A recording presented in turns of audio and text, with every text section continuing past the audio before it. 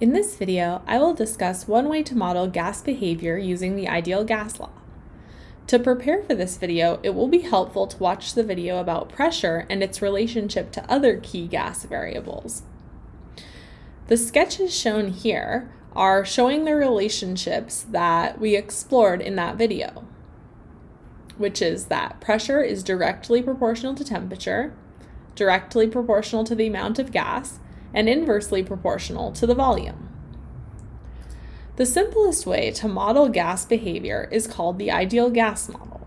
This model makes several assumptions about how gas particles behave.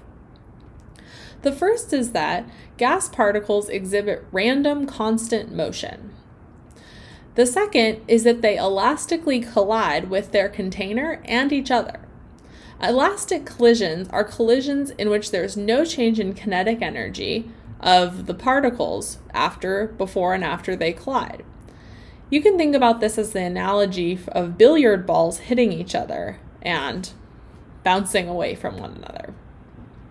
Importantly, pressure arises from collisions with the container wall, which we discussed in a previous video.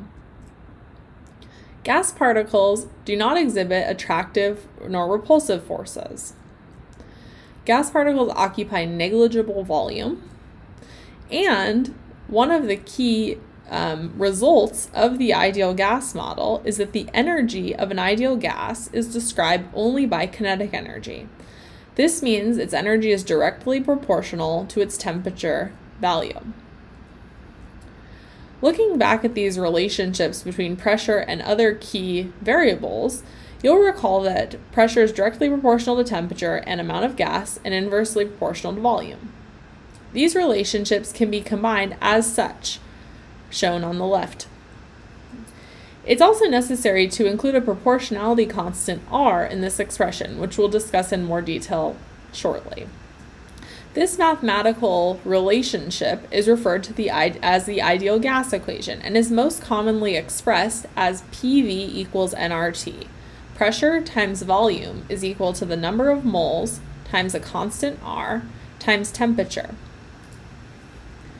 The ideal gas law shows the mathematical relationship between these four variables with the constant R that collectively describe a gas system when modeled using the ideal gas law. While pressure, volume, and temperature can be described using a variety of different units, the units I'm showing in parentheses here are required based on the units chosen for the universal gas constant R.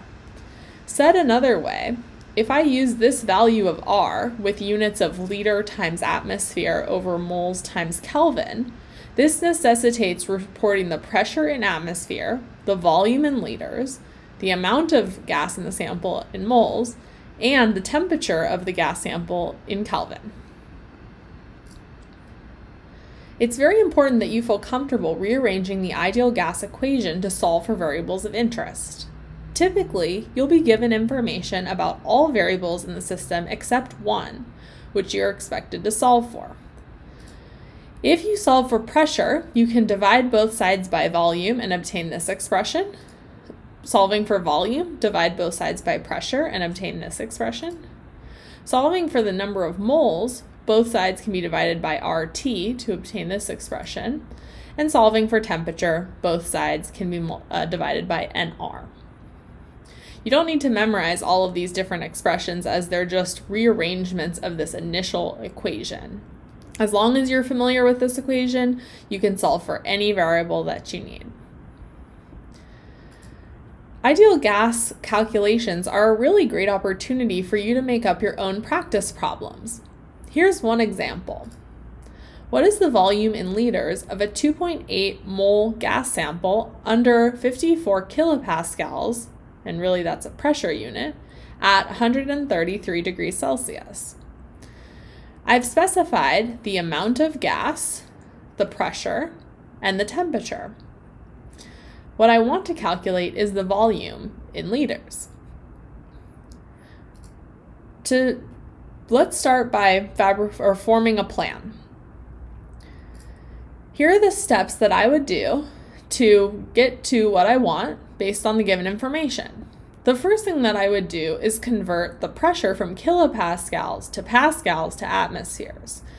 Remember that kilopascals was not included in the initial pressure units that I gave in the video about pressure.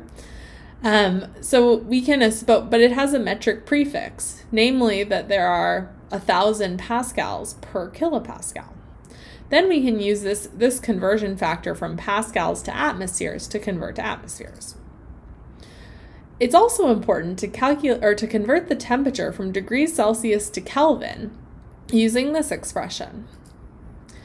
Lastly, I can use these converted pressure temperature values along with the given amount of gas to calculate the volume. Let's do these steps one at a time. If you want to pause the video and try them on your own first, that might be a good idea. So first, converting our pressure unit from kilopascal to atmosphere. This will be a two-step conversion. First, 1 kilopascal is equal to 1,000 pascal. Then the conversion factor given between atmospheres and pascals. The dimensional analysis provides the following result, which is that the pressure in atmospheres is equal to 0.53. Next, converting temperature from degrees Celsius to Kelvin. We can do this by simply adding 273.15 to our Celsius temperature for a Kelvin temperature of 406.15. Then we can put this information together with the amount of moles. Since we're solving for volume, I first rearrange the ideal gas equation to isolate the variable I want to solve for. Then I plugged in the given information, 2.8 moles, our constant R with the correct units, the temperature in Kelvin, and the pressure in atmospheres.